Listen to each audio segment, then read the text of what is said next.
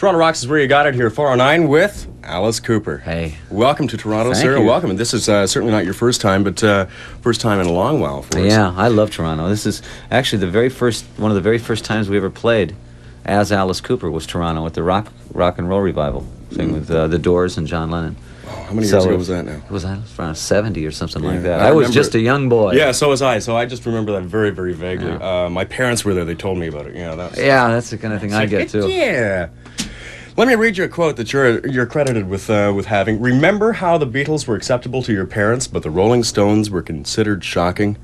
Well, we want to shock the Stones. And I found out also in that same interview that the most terrifying thing to you is the decor at a Holiday Inn. Well, yeah, I've probably spent more skin on turquoise plastic couches. When you go to sleep in the afternoon and you try to get up and you're stuck to it, you go, and half of your back is still there on the thing.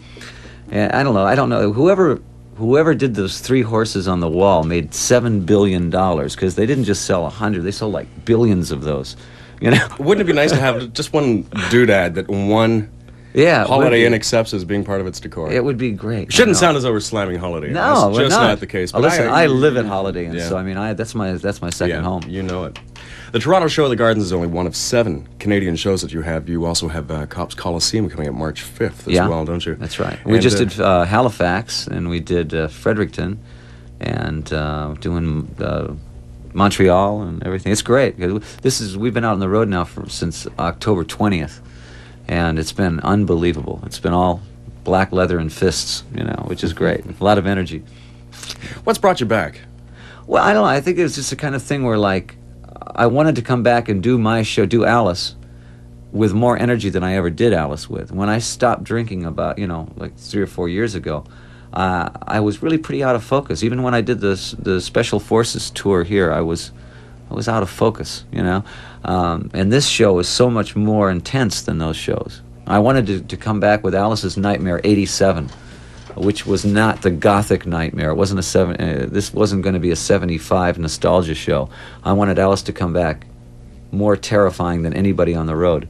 And that's really what we've come up with, We've got, actually, I incorporated one guy that worked on Aliens and The Fly to help us with some special effects and things on stage. So it's,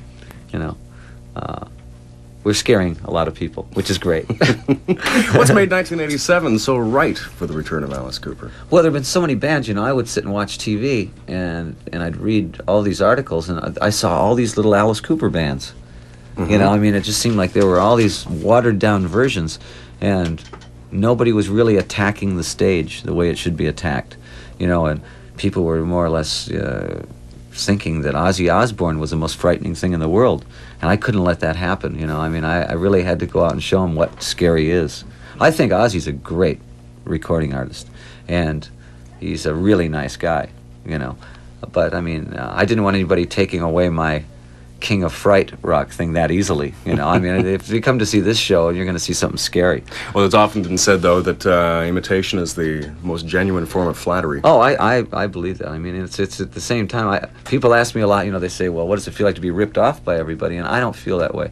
At first I did. At first I felt, gee, I step out for a second and everybody fills the hole up, with these kind of versions of Alice.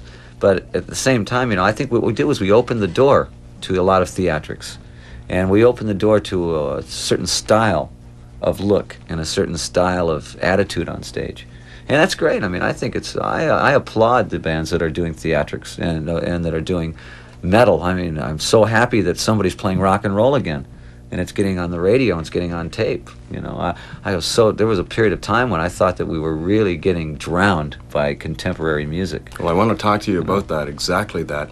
What we'll do is we'll chat in a second. First of all, here's a cut off the Constrictor album, Alice Cooper, Teenage Frankenstein, here on Toronto Rocks.